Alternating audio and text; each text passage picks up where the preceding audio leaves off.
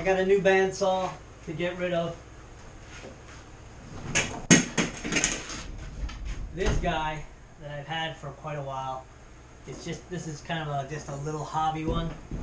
It's light duty, and has a very small throw here. Opted for a slightly larger bench top. This is a WEN bandsaw over here. And it's bigger, it's heavier duty, and has a much more powerful motor. So let's open it up. Okay, this is a WEN 10-inch bandsaw, model number 3962. It's 120 volt. It's got a 3.5 amp motor in it.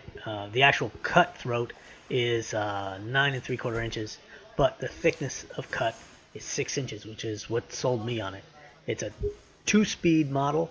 Top speed is 2620 foot per minute, and the low speed is 1520 foot per minute. Blade length is 72 inches. It comes with a heavy-duty stand that I will not be assembling. I don't need it. That looks like a lot of assembly required. Jeez. Look at that. I think a good chunk of the weight is the stand. This is the legs of the stand. There we go. Man, oh, it already has a blade on it.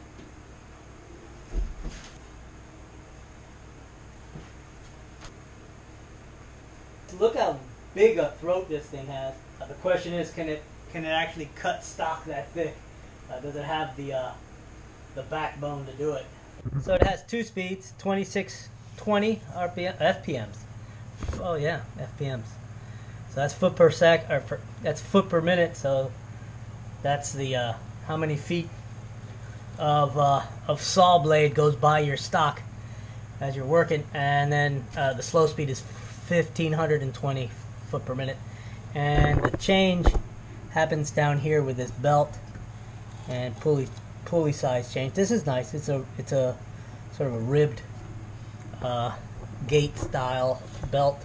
All right, so here's the guide lowering mechanism here. Pretty nice. There is a little bit of rough work here. This probably needs to get filed down. This aluminum isn't really well finished. There's some weights here, balance weights. That's a little spooky, because if those come off and you play hell to try to balance it again, I might just put a couple of drops of crazy glue there, just as a little safety measure. I like the switch, so it's got a safety. I think this is for the light here. Oh, here it is. So that's kind of cool. Little LED. Not sure what this is. I think it might be to adjust the blade forward and back on the wheel to make sure it isn't sort of wanting to come off. This is about 25 pounds. I got a feeling that one's a little heavier.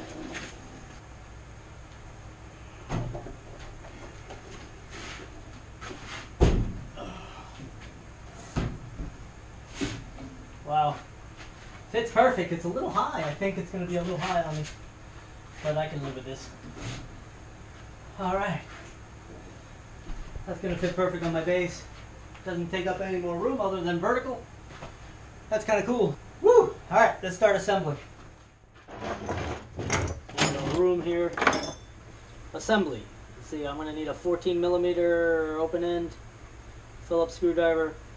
Alright, first thing they ask you to do is install the table. So let's do it. Alright, here's some hardware. Alright, so the table is not cast iron. It's aluminum cast and then milled for a flat surface, more or less, I think. And it's got the mounting bolts already on it. Alright, let's go put this thing on. Okay, so it's a lot easier to align these bolts if you pop out that insert and then angle the table base just a little bit.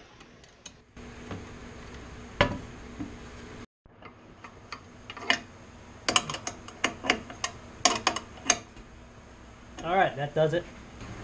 Rock this back into place. place. Put the little guard down. That looks pretty good. Next step is to put the rails for the cutting fence. This is attached. See how this works. So, that's what these are for, I guess. You're supposed to just put these on loosely. And then slide this on, ruler side up.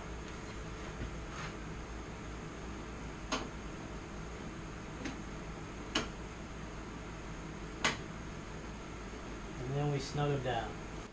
I'm not sure this ruler is going to be useful or meaningful in any way, but we'll see. So this is the actual cutting fence, and it's got a nice extrusion here that fits on the rail and slides in and then locks in pretty nice. It's not fantastic, but it's pretty good. If you look at the finish on these two bores, and you can see where they softened the edge, they countered it down. But if you look at this, you can see how they did no such thing. This is like almost razor sharp. Fast assembly, fast drilling, and very little attention to smoothing things out. But this little sight line for measurements is pretty nice.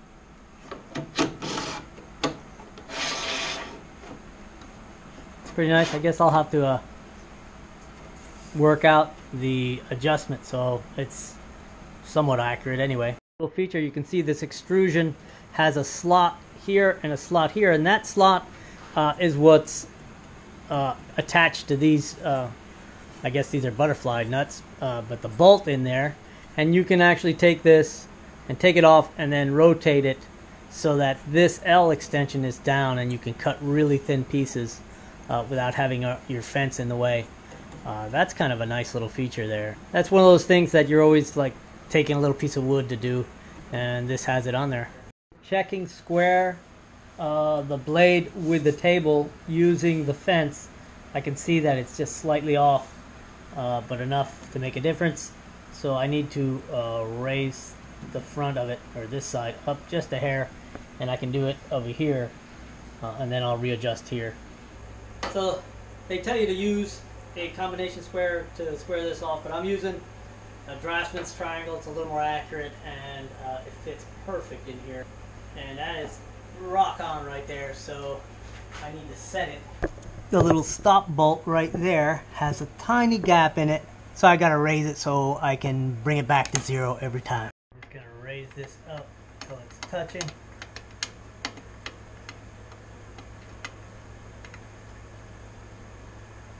Right there. Alright. That should do it. I'll set that little line to 0 a little better, and then we should be pretty accurate. You can see that this thing is about as level as I'm going to get it, and now I can turn this thing on a bevel and check how accurate those markings are to reality there, and see if I can rely on them at all. Alright, so I'm going to set it at the two that I'll probably use, which is 45 and 27.5. So let's see what it shows at 27.5. Check it out. I've got it set at right at 27.5, best I can do with this kind of a gross scale on this thing. And then here, you can see how close that is. That's at 27 and like a quarter, man. That's ridiculously close. That I would never have thought that. So, well, I'm still not going to use that, but I'll still use this angle finder. But that's kind of cool. So the mechanism actually has a little bolt head right there that acts as a stop, and it looks like it's got a little bit of a slot in it so that you can add a degree or two to adjust it. Our 0 mark is right on the money. Let's see what the table's at. That's right on the mark. Alright, well, I thought I was going to have to tinker with this thing a little more, but that's about as accurate as I need it, that's for sure. Hi, I'm going through the adjustments of these guide bearings for the blades, and what I'm finding is that they're really close to being perfectly adjusted. I did have to adjust the bearing that rides near the spine of the blade back here, and now the lateral ones. One of them, the one on this one, is perfect. This one needs to be moved in just about 1/4 of a millimeter, just barely off. But I want to get it a little closer. And the way I like to do this is I like to move the blade and without shifting it to either side, and make sure that it's not moving the bearing. But if you just barely touch it, it moves the bearing. So that's perfect right there. Now there's like no slop in it at all. Right, so this is looking pretty good. I did tension the blade a little bit. It was just a touch too loose, but there's nothing to tensioning it. There's a couple of thrust bearings down here that need to be just behind the blade. And just giving them a quick look.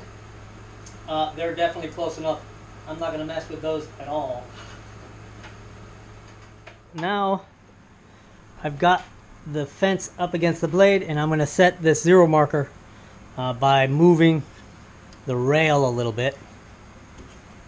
I think I can get enough play to do it. That looks pretty good. Alright, looks like I'll be able to do it. Let me just get it firm and tighten it up. I think it's time to test it. I'm going to be very careful because I don't have it bolted down. But I'm going to cut a sliver off this. But let's, I got an idea. Let's plug it in. Let's see what it sounds like when it's running. Pretty quiet. It's touching a bearing somewhere. Let's go ahead and run it.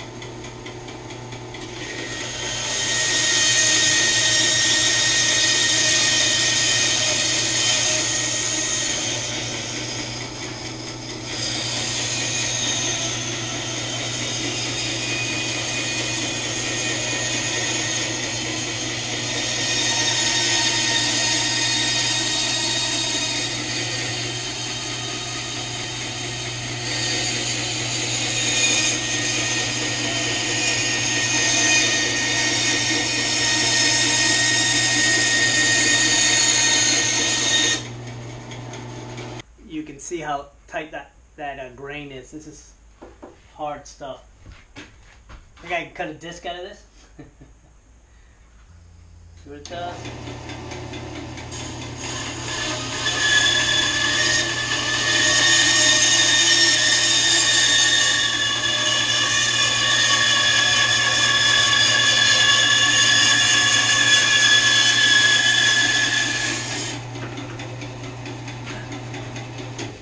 Alright, I'm duly impressed. That's pretty good. This is not the hardest wood in the world. It's camphor, so it tends to be kind of soft. But still, it smells like Bengay. So, still, that's a pretty nice, even cut. Alright, let's try a long cut.